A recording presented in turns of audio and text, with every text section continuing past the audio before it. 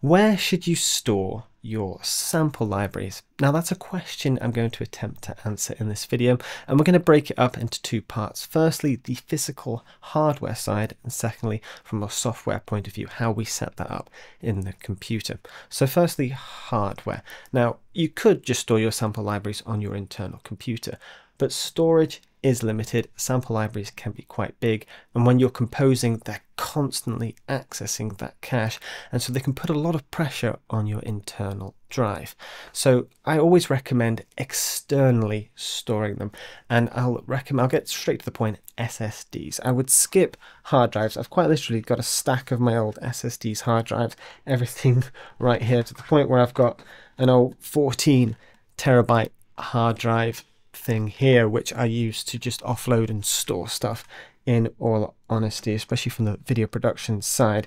But SSDs, highly recommend these, firstly because they're fast, and secondly they're actually extremely affordable now and quite durable. Hard drives have a lot of physical elements to them, while SSDs don't. Now SSDs I specifically recommend, the one I'm actually holding is this one right here, the SanDisk Extreme Portable SSD. I've got an 8 terabyte one, but you probably don't need that much storage, although saying that, this only cost me £350. You can get a terabyte for $89.99, and this one goes, as you can see, at 1050 megabytes per second, which is more than enough speed for what you're going to need. You can get 2 terabytes. I don't think it's that much extra, actually. 136, that's not bad at all, and 2 terabytes will store plenty of libraries. Other brands I recommend, Samsung. I've got actually one of my first ever ones, an old T5 here. This is only 500 gigabytes, but again, you can get a terabyte for $86.99 or 2 terabytes for £121.25. Another system I recommend is an internal Samsung SSD. What's nice about this is you can get external housing. I've got one right here. It's USB-C. If the autofocus will lock on, it won't, but I can promise you there's a USB-C there. But what's nice, if the port ever goes on this, well, your internal SSD is fine. It's right there. And so all you've got to do is swap out the casing and you're good to go. I've never had any problems with this. And that is one of the only problems with these little SSDs, is if that port goes, you're stuffed. And so for the longest time, I was rocking these SSDs, internal ones, in housings, and then just swapping out the housings when the port went. But saying that, I'm really liking these SanDisk one because they're tiny, super portable, waterproof, and I've not had a single problem. I've actually got another one which is plugged into my computer. That's another 8 terabyte, which I use for other stuff as well. But there's a quick run through from a hardware point of view. To summarize, I advise external storage. I'd say at least buy a terabyte, 2 for longevity. I was rocking a 4 terabyte for the longest time, and I could probably have stuck with it if I went through and deleted some sample libraries that are a bit redundant. But as a reviewer, I've ended up with tons and tons of sample libraries, which is why I've got an 8 terabyte one. But SSD to make things faster, HDDs are just not quick enough, and SSDs are very affordable, and you just don't want to be putting that pressure on your internal computer.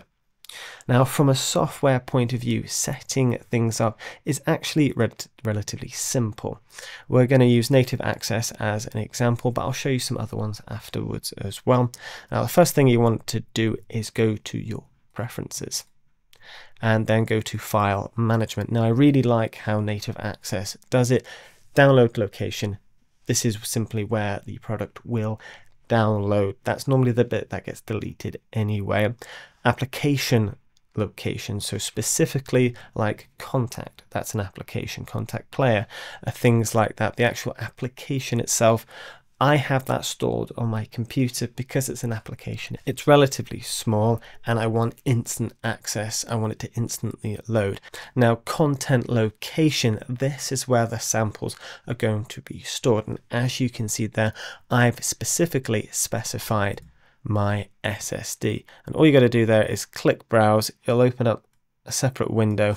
And well, as you can see, this is my native instruments folder in my SSD. We'll close that down for now. So it's really as simple as that for setup. But what happens if I've moved or changed location? Well, you can repair it, and it's where this is quite smart actually, and I'll show you an example.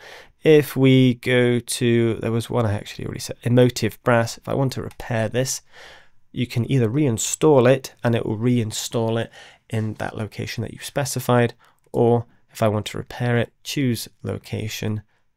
Now this is where you'll go specifically, we'll start from afresh, we'll go sample library, I'm going to go to my sample libraries, native instruments, which is right there, and this one's called emotive brass, which is right there.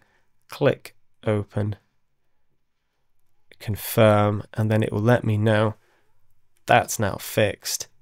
And if we reload this by clicking that button up there, give it 2 seconds to actually think, you can see there that's now working perfectly fine.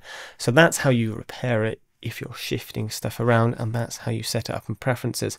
Another example, if we hide that one and go to Arteria, again we're going to look for that little support button, which I believe it's up here. Go to preferences, folder, right there. I've specifically specified a specific folder. Right, now we're going to jump down the rabbit hole a bit and talk about plugins and how your digital audio workspace and your computer kind of talk to each other in terms of plugins. And we're going to use DecentSampler as an example of this. So first we're actually going to pick the version to download. I've already got my information in, submit and download. Now the beautiful thing about computers is you don't have to worry about this most of the time, but it is good to know. All we got to do is press continue and install, open our digital audio workspace, and it just so magically knows that the DecentSampler has been installed and that within the plugin section in Logic it's there. But if you want to know, stick around. So instead of installing, I'm going to go to customize. You'll notice it skipped destination selection. Well, that's because it already knows where the plugin folder is on my computer that is linked to my digital audio workspace. If I go to customize, you'll see AU, this is specifically Mac, VST, VST3, there's a standalone app as well, and AAX. And it knows where that is on my computer, so that when I do click install, it will automatically go there. Now if I go in Finder, so if you're on a Mac, go to Finder, click go, it'll be at the top bar, go to folder, and it'll do this little pop-up. Now this will be the same on your Mac, library, audio, plugins, VST. If I click on that, it opens up this folder. If I click command and hit the top here, we're just going to back out ever so slightly to plugins. And you'll see components is the AU, and then we've got VST and VST3. So that when I click install here, obviously we can just go back to standard installation in all honesty and just click install, preparing, waiting, and then it'll validate, write and download.